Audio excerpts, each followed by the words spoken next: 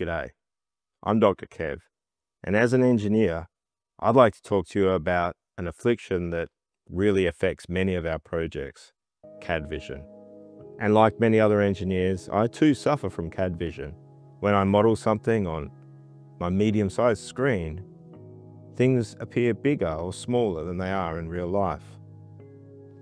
And while this isn't a curable condition, we can at least alleviate some of the symptoms by doing full-size mock-ups. For Project 171, I didn't want CAD vision to be something that we would suffer through. So I bought a bunky old engine and decided to strip it and make it less oily and disgusting to work on, so I could use it for full-size mock-ups. Welcome to Car Design Workshop. Well, if you've watched some of the previous videos, you'll have already seen this engine. This is something that Harley and I have torn apart over a series of videos. We've torn the engine down, and then in a later video we tore the head down. And during that process we got all of the weights of the components. This helps a little bit further down the line when we want to start looking at center of gravity calculations and really just understanding the engine in general. And being engineers and lacking the knowledge and fortitude of skilled tradesmen, we also wanted to keep our hands clean. So a big part of tearing down that engine was to also make it a little bit cleaner to work on, so that every time we wanted to move things around for the mock-up, we weren't dealing with oil and grease every single time. As we noted in previous videos, the seller of the engine, this was $120, I think, $120 Australian, which is equivalent to, I don't know, $5 US plus tariffs. They had said this engine was in a running condition, and it clearly wasn't. When we tore it down, the bearings were horrible. It was just full of gunk. There's a lot of corrosion, but that was okay. We're really using this engine just for the shell. And while it was covered in dirt and leaves and spider webs, it was also pretty inconvenient to move around. So the base engine, if we stripped away the intake and some of the components that were easy to remove, there's about 100 kilos. And that's more than I've ever really been able to move around comfortably. So you're ending up having to use an engine crane anytime you're wanting to position this. So I really just wanted to see how much weight we could strip out if we took out all of the internals. As we're tearing this down, one of the bonuses is we get to really learn how the engine's put together and identify some of the issues we may need to work with in the future. Now, I already had a scan of this engine. I'd purchased this from Bremer Automotion from Victoria. They had a pretty good model there. I know that we had the capability to scan at work, but it does take a fair bit of time to put a model together. And I was quite happy to pay what was a reasonable sum of money to have a model I could put into CAD. And I've been using that for the CAD models, but also to print out for scale models. Now, scale models are useful to start that visualization, improve that visualization, but you really don't get an idea of how everything's going to run together. If you are doing this sort of work and you're interested in seeing what Bremer have, I'd highly recommend it. I'm not getting anything from them in this video, but I think they provide some really good models. They've got a pretty good online store, and I think the prices are reasonable. Anyone that's done this 3D scanning before, know you're going to save a heap of time by getting this sort of stuff off the shelf. I wasn't really that interested in tearing the engine down to model it. I was quite happy with what I got from Bremer, but I did want to learn a little bit about how everything worked and went together in an EJ. Now, with the weights, we could go through the process of identifying a really accurate center of gravity. There's probably not that much point with a flat motor like this. The center of the crankshaft is probably where the center of gravity is going to be, plus or minus, not a lot. But it's a worthwhile process. I enjoyed the process. It was great pulling it apart. And I've got a pretty good idea now of what improvements could be made to the engine, as well as starting to see, I guess, the things we might need to access for maintenance a little bit more clearly. Now, to get this looking a lot better, I started first with a degrease. Now, these motors is absolutely caked. There was quite a lot of oil leaks. As we started to pull it apart, we noticed a lot of gaskets had failed. It was really quite messy. The first degreasing pass made it so that it was reasonable to work on, but it was still pretty messy. But one advantage we had is that the engine was never going to go back together. It was not an engine we're going to rebuild.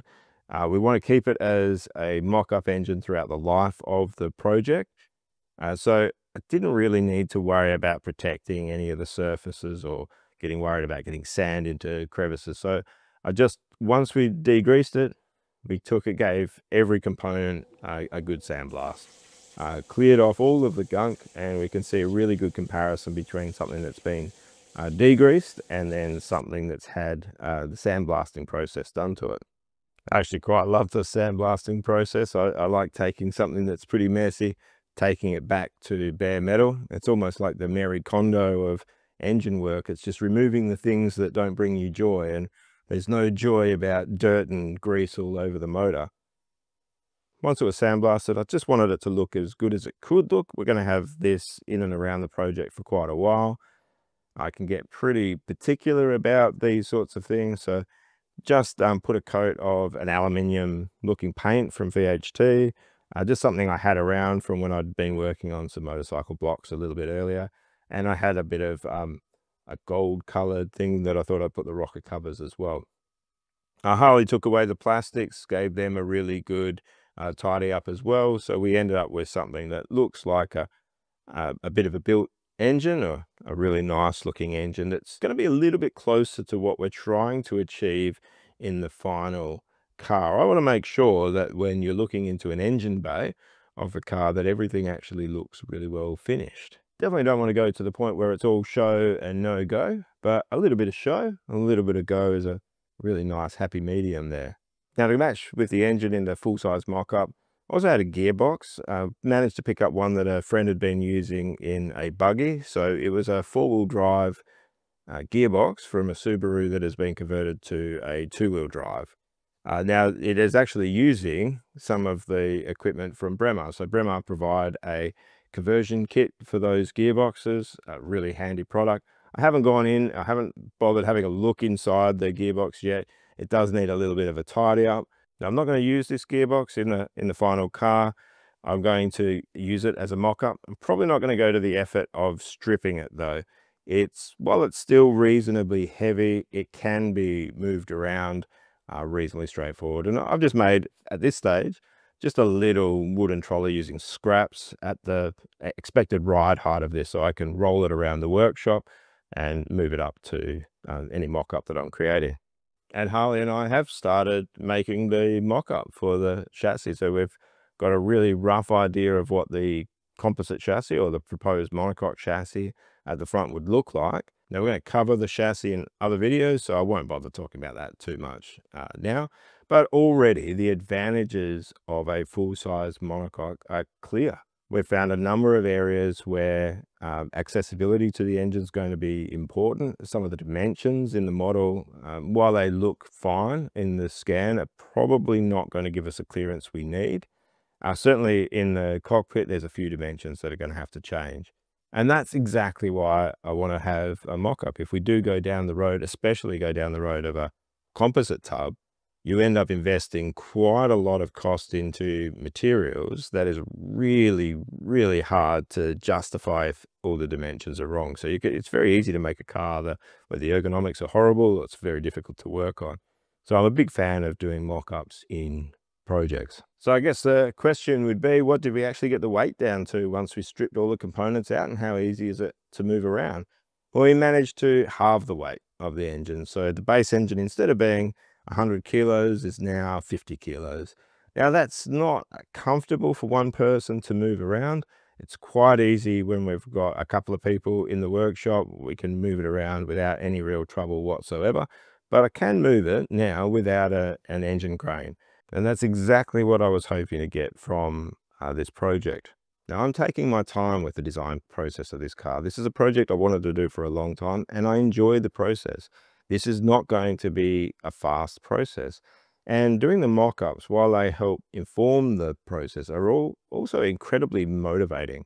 It's really nice at this stage to be able to sit in a chassis and see the engine at close to the size it's going to be with the final car. It starts to give a sense that the project is moving even if most of the work is done sitting in front of a computer doing iteration after iteration after iteration. I have the same thing when in my job, part of my job is to be a faculty advisor for a Formula student team or Formula SAE team. And the mock-up process really helps. It really builds some ownership of the project or some connection to the project that's not there while it's just pictures on a screen. So I'm keen to see in the comments whether you think that actually going through this and taking an engine and stripping it down and cleaning it up and doing a mock-up, whether you think that's a complete waste of time, and whether in your own projects you just either use the real engine or you just stay in CAD until you're much further along, or whether you do enjoy building some mock-ups and making pretend engine noises while you're turning your steering wheel, sitting in the chassis, which I certainly wouldn't do anything as childish as that. At least there's no video evidence of that. So please make sure to leave a comment as you're liking and subscribing to this video. And I really hope that you've enjoyed these few videos where we've taken that pretty beat up engine and turned it into something useful from a design sense. Thanks for your time.